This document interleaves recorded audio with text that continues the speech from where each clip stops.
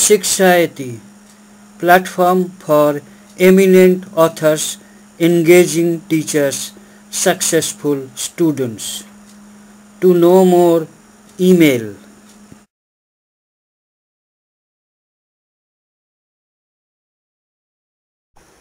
Instances of capital income and receipt. Receipt and income of casual nature which are not related to regular trade of the enterprise are capital income receipt. Income from sale of fixed assets. Old motor car of book value 25,000 sold at rupees 40,000.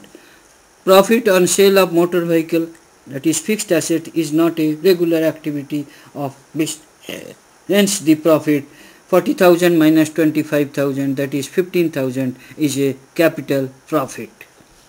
Shares issued at a premium. Proceeds received on issue of shares of face value of rupees 2 lakh at premium of 60,000. The amount received on issue of share face value is treated as capital receipt, that is rupees 2 lakh, and the premium received, that is 60,000, is treated as capital profit as the amount received is not from regular business operation. Loan taken. Loan taken is a liability to be repaid and is not an income. It is to be treated as capital receipt. Amount received from debtor. This is realization of an asset and not income, hence it is to be treated as capital receipt. Amount brought into business by proprietor. For the business it is liability to proprietor, hence it is treated as capital receipt. Thank you for watching the video. Kindly write your comments.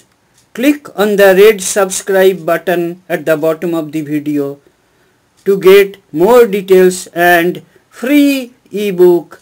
Email us.